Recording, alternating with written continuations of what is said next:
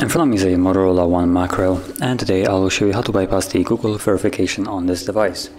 Now, as you can see, starting off, the device in front of me is locked, obviously, and I have two ways of unlocking it, either via the pattern or using the account that, assuming we don't know both of them, we're gonna go back to the first page and change the language to any language that uses different keyboard. So Greek, Russian, and things like that will work. So there we go, Greek for instance, that's what I'm gonna use.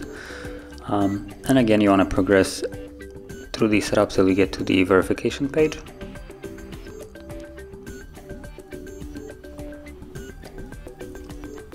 And tap on a field, and you'll have a new option on the keyboard to change the language. As you can see right over here, the globe icon. So you wanna hold this. So we'll bring up the language select, and number one, we're gonna change it to QWERTY, which is the second option right here. As you can see below, it's written QWERTY. Hold it again, and then go to language select by tapping on the text below that. And from here, let's tap right over here. And what you wanna do is choose any language right here that has an arrow. As you can see, these have like arrows on the side. They'll just have multiple keyboard choices. So once you tap on one of them, you want to tap on the three dots from there and go to help and feedback, which is the second option from the drop down menu. And in the help and feedback search bar, you want to search for Morse code or use Morse code, simply typing in Morse or just a couple letters like MOR. You can already see you have a use Morse code suggested. There we go. And once you tap on it, you'll have this video. So tap on play. From here, tap on the three dots and go to watch later, which is this clock icon. And this will open up the web browser. So let's accept and continue, which is the blue button right here. And we don't want to log into Google, so we're gonna tap on the left side. And now you want to tap on the search bar right here and navigate into HardReset.Info.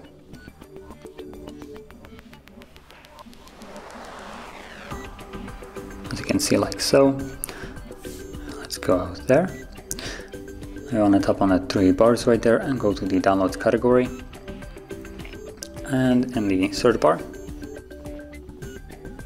you want to type in Apex Launcher. So simply typing Apex is good enough to give you the app that we need.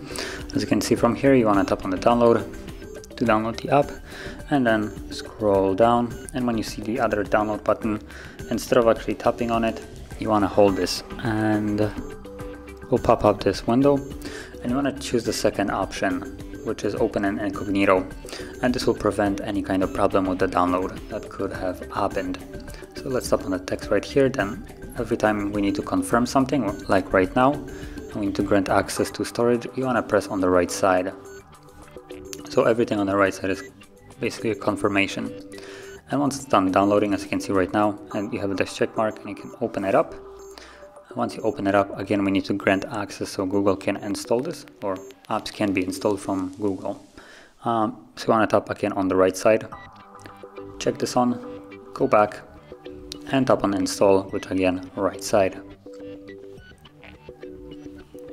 And now once it's done installing, you want to open it up, which again is the right side option out of those two.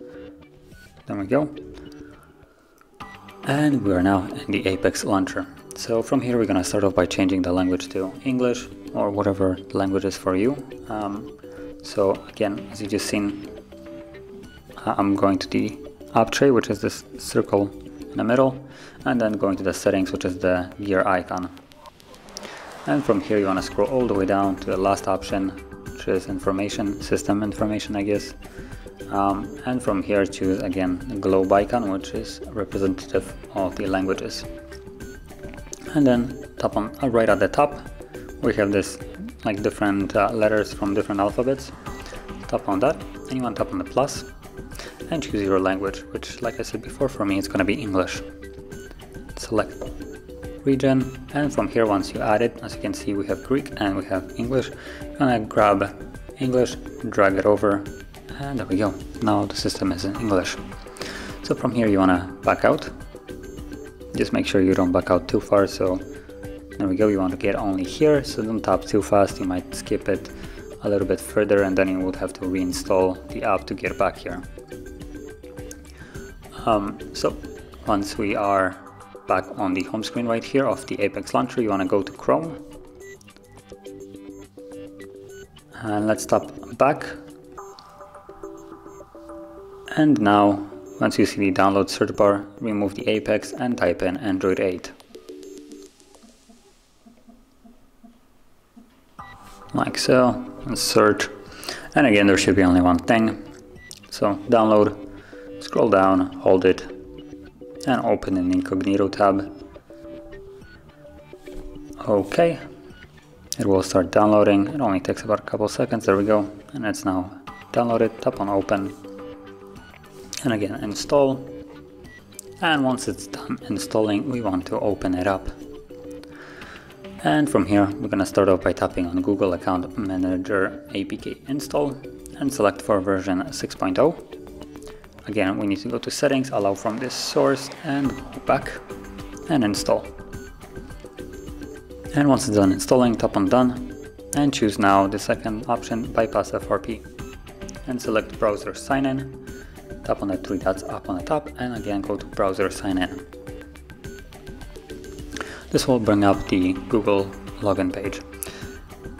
Now from here, you will need to have a Google account. If you don't have one, you can always create it. It's completely free. And once you create it or use the one that you have, you want to log in here. So I'm going to use my own.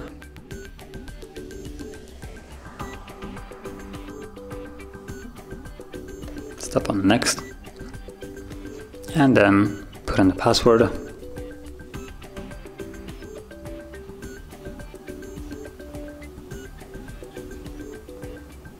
And choose login.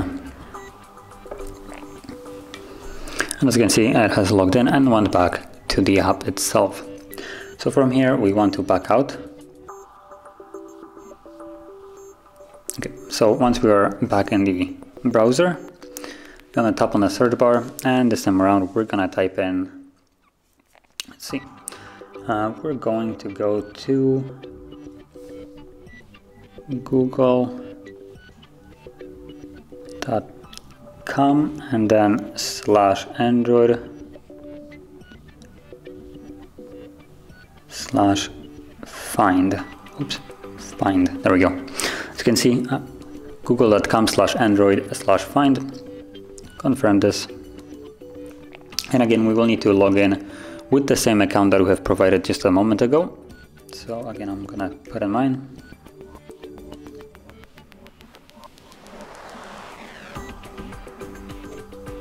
Now probably it would be also better to select it and copy, so we don't have to put in our email address later on, because we will need to insert it a couple more times. So let's tap on next. And again, put in your password to log in.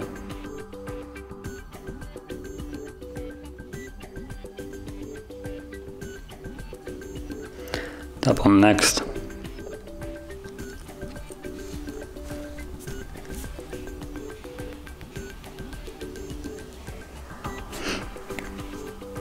Let's close this and also close this. We don't need to save it.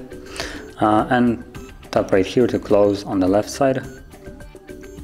As you can see, it shows us our device, and you want to tap on the refresh. This should show our battery percentage of the device, and it means that it's now synced. So right now what you want to do, once you actually see the battery percentage, you want to type in the configure. It actually should say, depending on the language of your account, configure security and data and delete. So tap on that. It will, as you can see, it just shows up another option. And right now what you want to do is choose the security. So secure the device, I believe it should say, which for me, as you can see, it's in Polish. So let's select secure device. And now you want to set up a passcode. So it can be just a 4-digit passcode. gonna use 1, 2, 3, 4. Now I advise you to use the same one, 1, 2, 3, 4. It will make the guide a little bit simpler later on. 1, 2, 3, 4. And let's press next. And it's asking us if we want to set that passcode. Yes, okay. And as you can see, we're now, as you can see, if you tap on it, it will lock the device. So now we should have a, there we go, a passcode. So let's confirm it.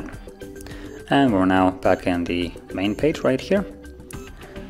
I'll just wait for this to disappear. And now we have the option on the bottom to erase the device, I believe it should be. So let's tap on that. And if you're wondering, it has the icon of an X next to a phone, while the previous one that we were just doing had the lock. So let's tap on the X to erase the device.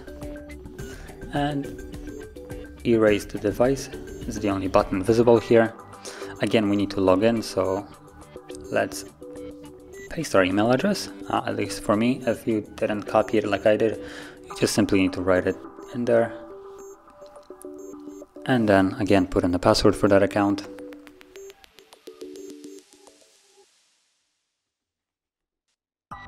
And you will get this pop-up, so let's tap erase. And you can see that it automatically progresses to erasing. So this will take about a minute or so, and once it's finished, we should be then back in the setup screen of the device. So I'll be back once that is visible.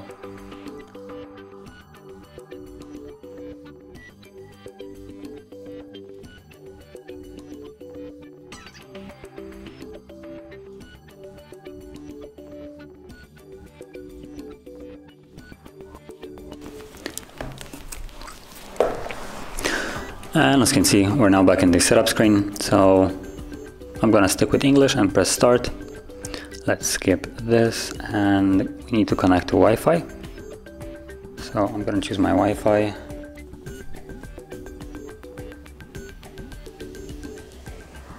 Let's connect to it.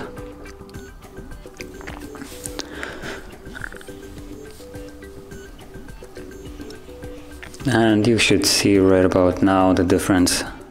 As you hopefully remember from the beginning, the two ways of unlocking the device for me at the beginning were either a pattern or the email address. Now you will see another way of unlocking it that has substituted the pattern. So let's tap on don't copy.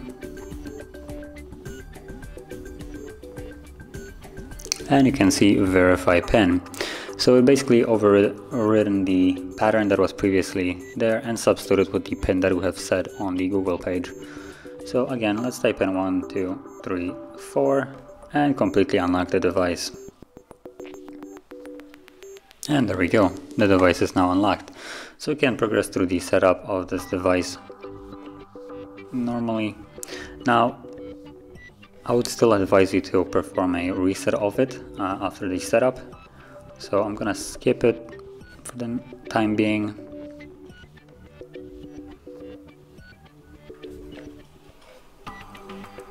Skip most of this. And from the home screen, like I said, because I advise to reset the device anyway, go to the settings, scroll down to system, then reset options, erase all data, factory reset, reset phone, erase everything. And this will ensure that any kind of remainings of the old account that was blocking us will be then removed.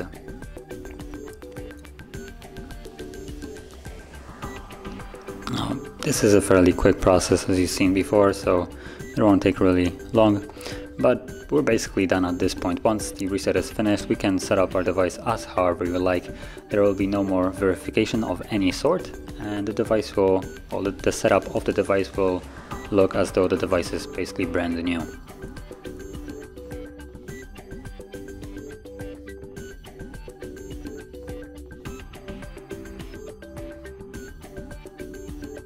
And as you can see, we're now finished.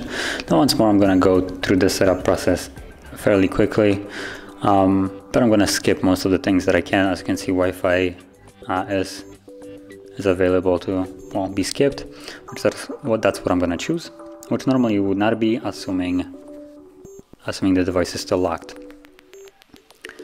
And like I said before, the device is fully unlocked now, so you can set it up as however you like. You can add all the Google accounts, set the screen locks and all that stuff, and everything will work just as it should.